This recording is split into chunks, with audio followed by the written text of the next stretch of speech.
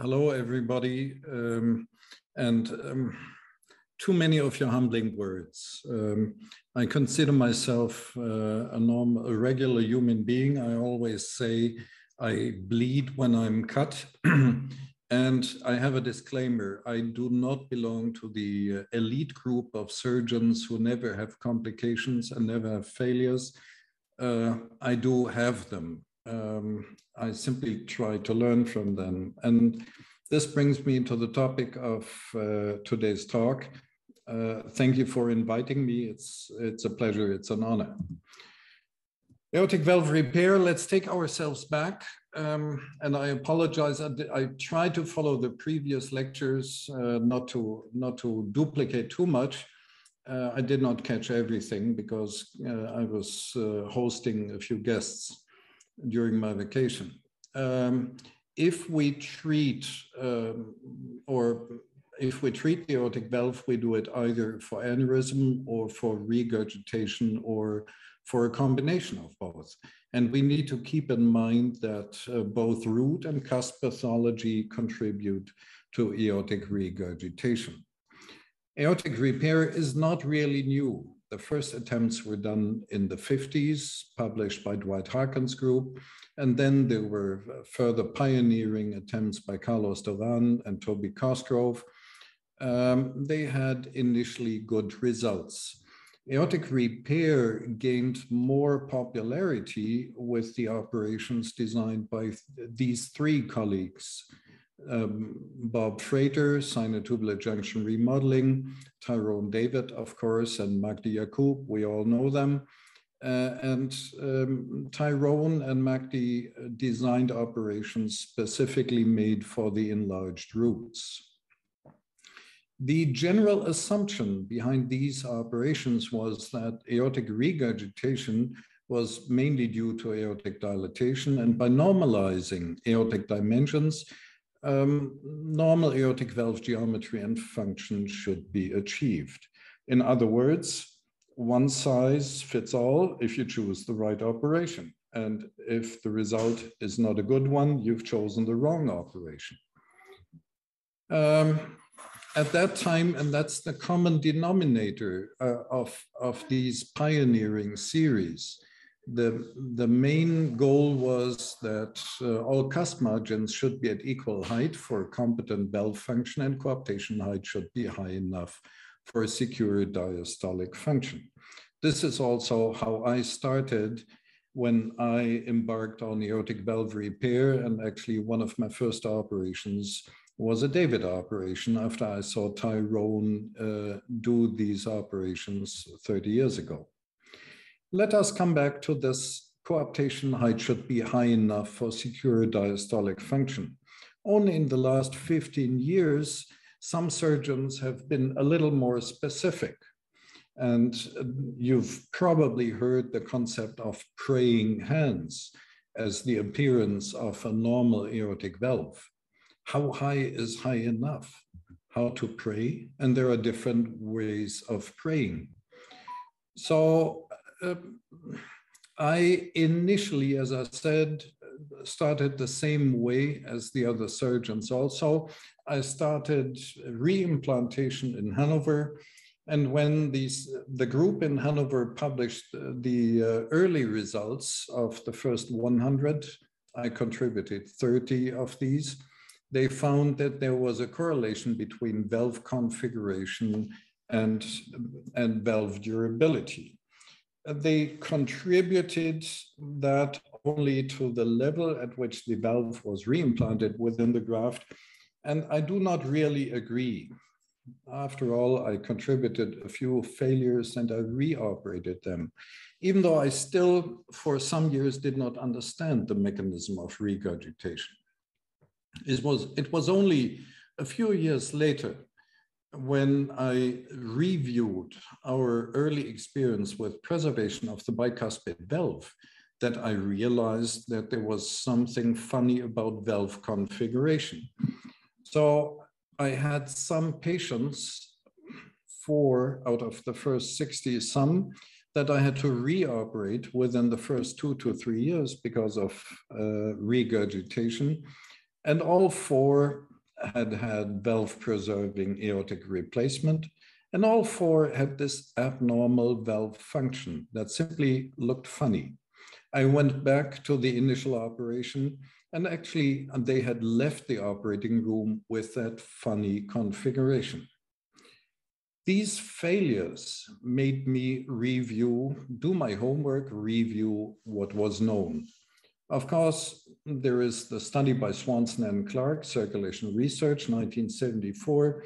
They came up with this complex set of numbers that the normal aortic valve should have. I simply thought that this was, for me, too complex to use it in the operating room.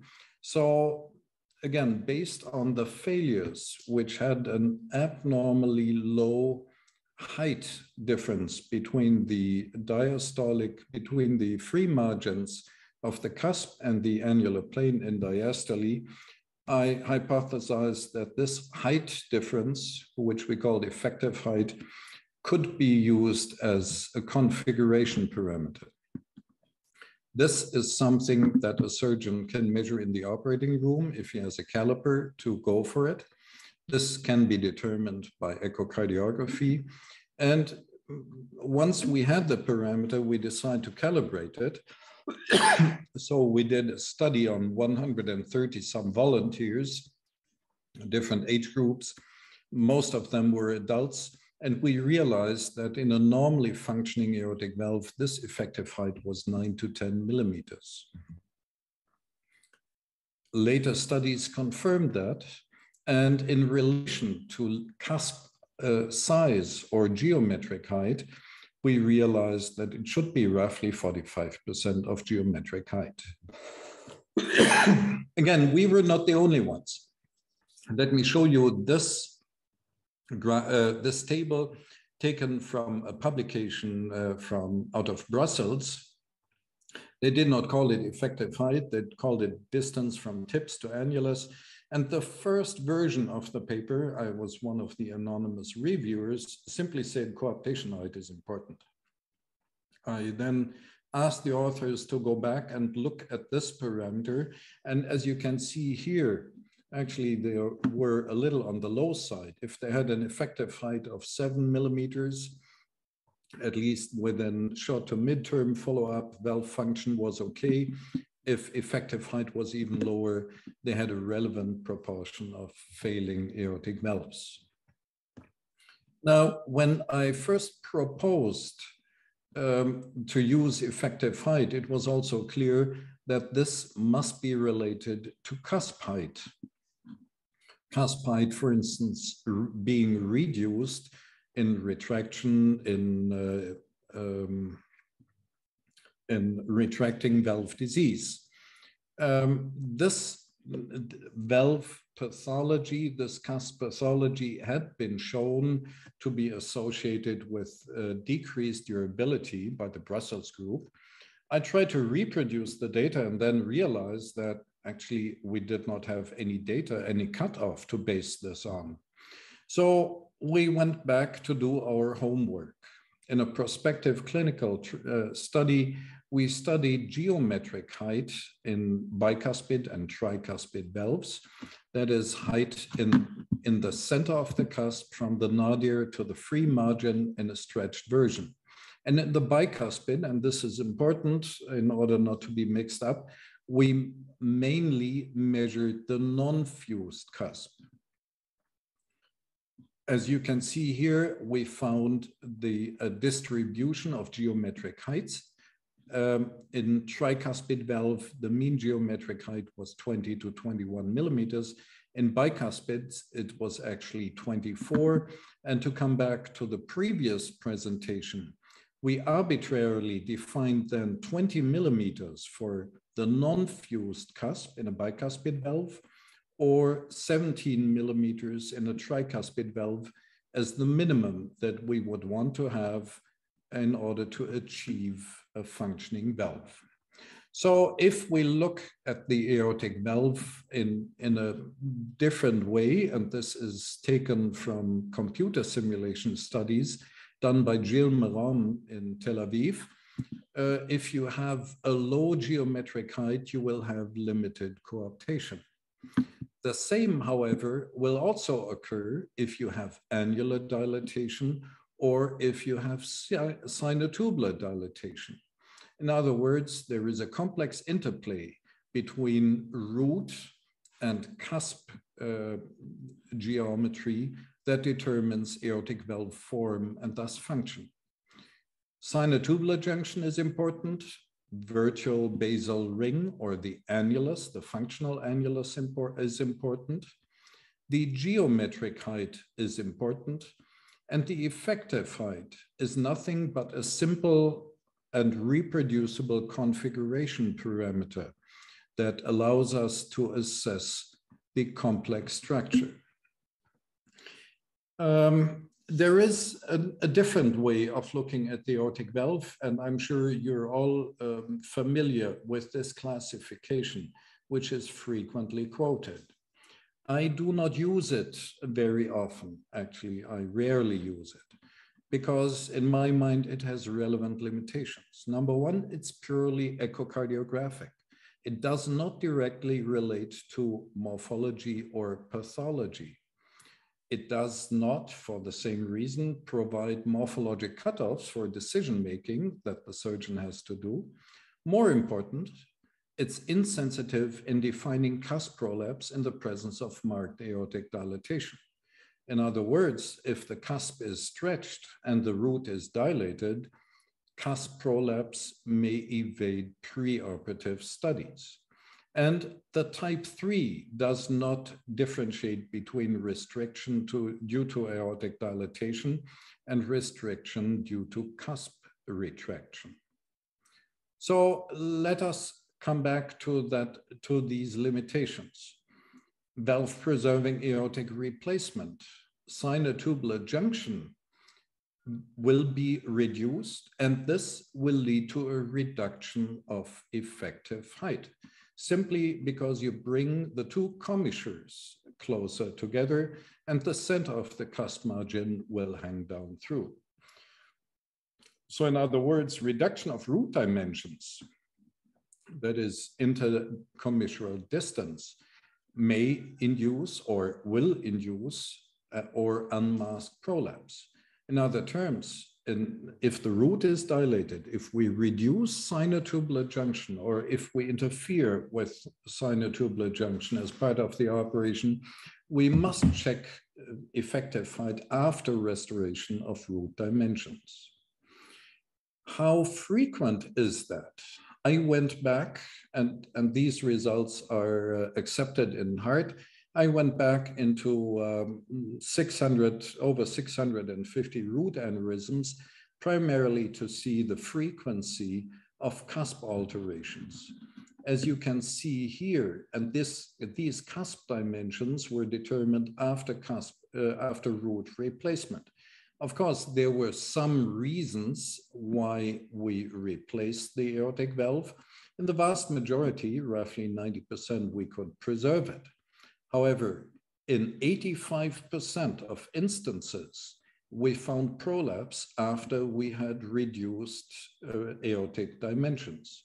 So to have normal cusps at the end of a valve-preserving root replacement is actually an exception and not the rule. Let me show you what the surgeon can do in the operating room to assess that. This is a tricuspid valve with severe AR and normal root dimensions. The surgical assessment is quite simple. We measure geometric height on all three cusps. It's 20 millimeters and thus normal. There is not much annular dilatation. And now we go into measuring effective height. It's 9 millimeters on the left, it's 7 millimeters on the non, and it's close to 0 on the right. So with this simple measurement, we can come up with a diagnosis of marked right cusp and mild non-coronary cusp prolapse. The same, of course, we ideally do by echocardiography. First, determining the aortic dimensions. And you're all familiar with that. However, if you do this in a long axis view, you have to consider that there may be projection artifacts because you're simply off center.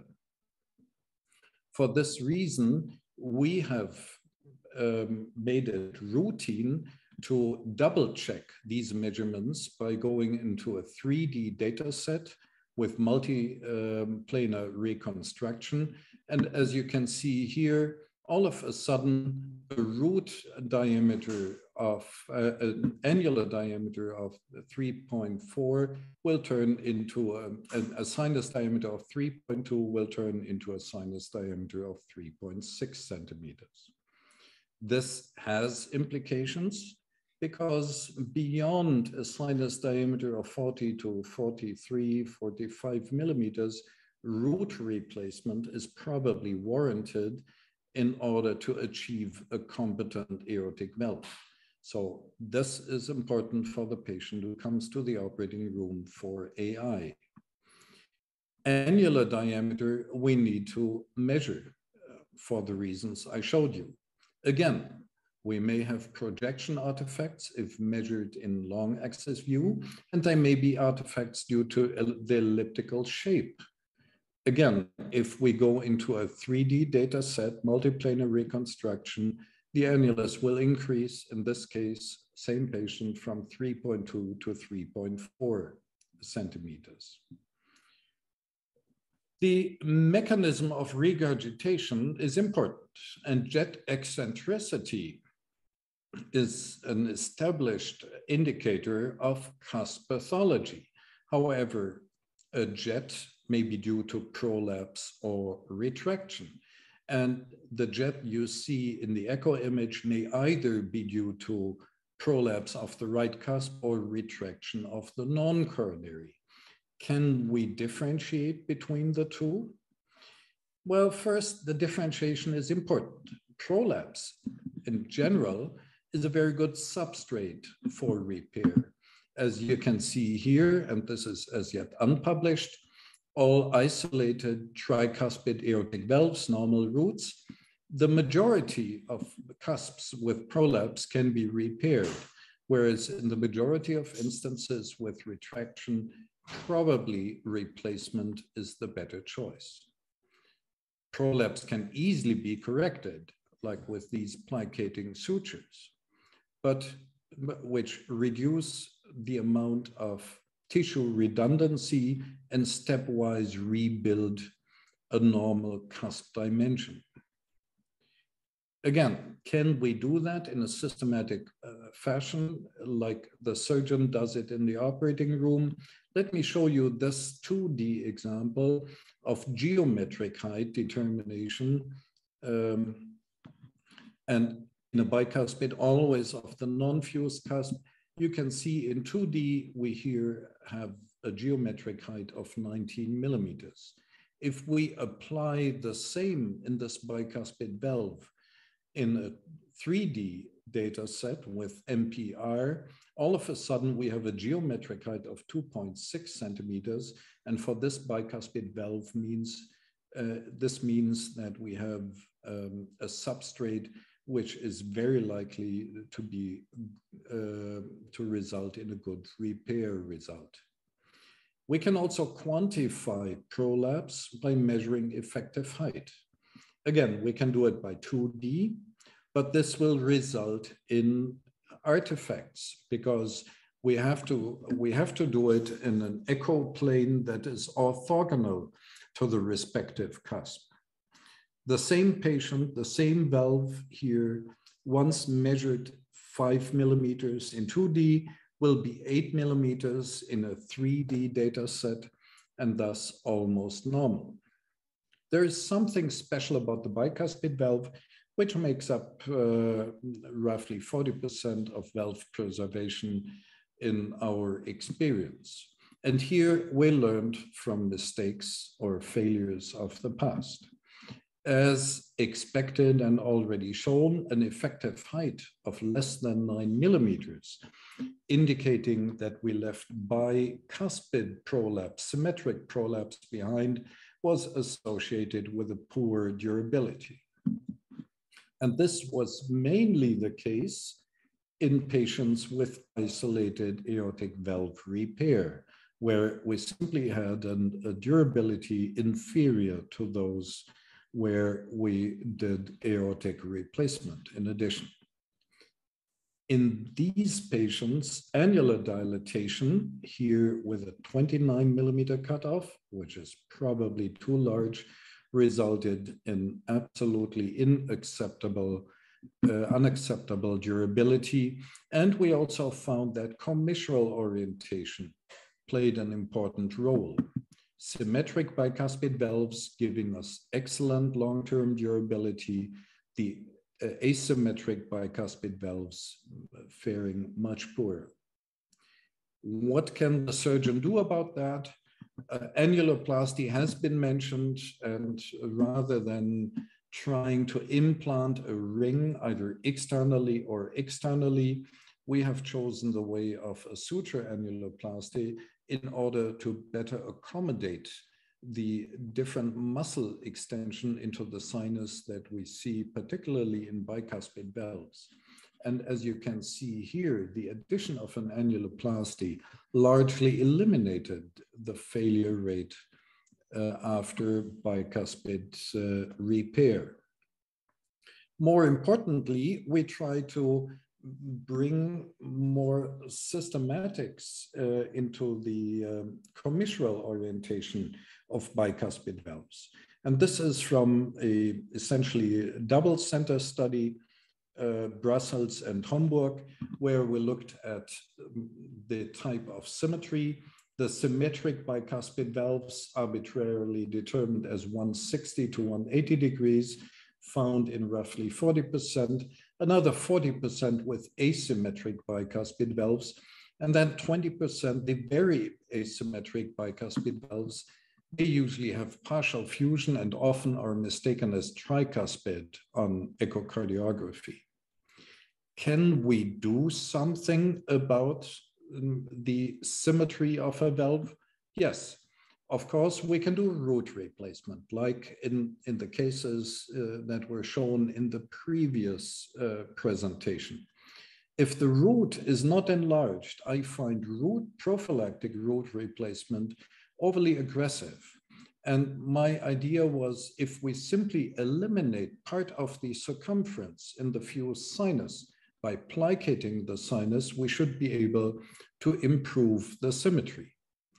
We actually could improve the symmetry, and by doing that and adding an annuloplasty, we could find that even in this high-risk group, we could achieve excellent durability. Not only that, not freedom from AI and reoperation was improved, but also systolic valve function with lower gradients if we achieved a more symmetric results.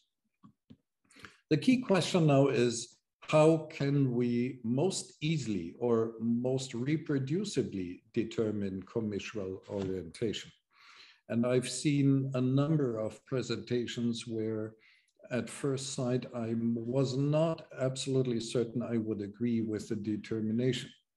The key is determining the center of the root in order to be able to then determine the commissures and the angle. That's easy. That's what modern echocardiography machines can do in the operating room.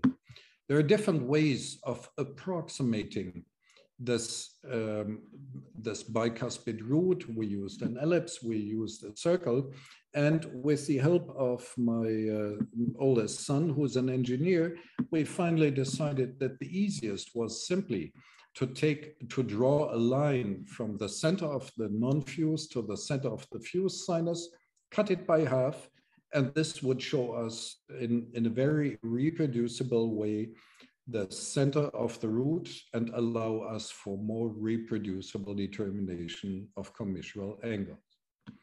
The therapeutic consequence is clear.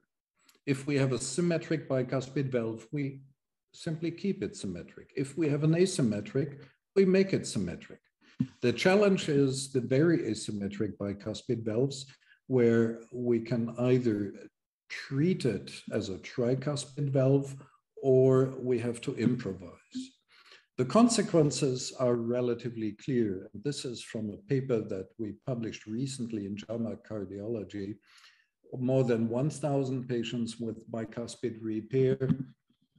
Without addressing these anatomical details, there was continuous attrition of valve function, which could be largely eliminated by addressing these anatomical features. The good side is if we choose this geometric approach, which was based on the analysis of failures, we can preserve the aortic valve in the vast majority of patients with root aneurysms, whether the valve is tricuspid or bicuspid.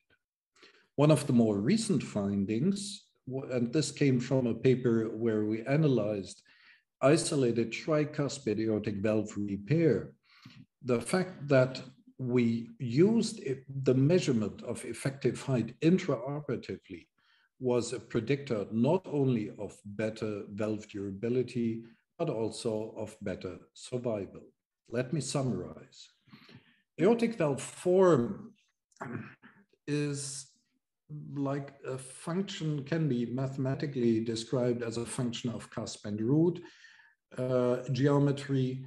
And we need to keep in mind that valve preserving surgery is only one form of aortic valve repair. There are others, and we simply have to address the individual pathologic components. Systematic analysis and correction is clear, it's logical, and also is logical that adequate valve configuration translates into durability. Practically speaking, the most important is to rule out retraction as a poor substrate for repair.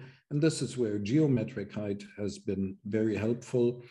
And in normalizing cusp configuration, the measurement of effective height has been very reproducible and is increasingly adopted by different groups around the planet. Specific valve configurations may occur, and we need to keep that in mind if we try and come up with a tailored approach.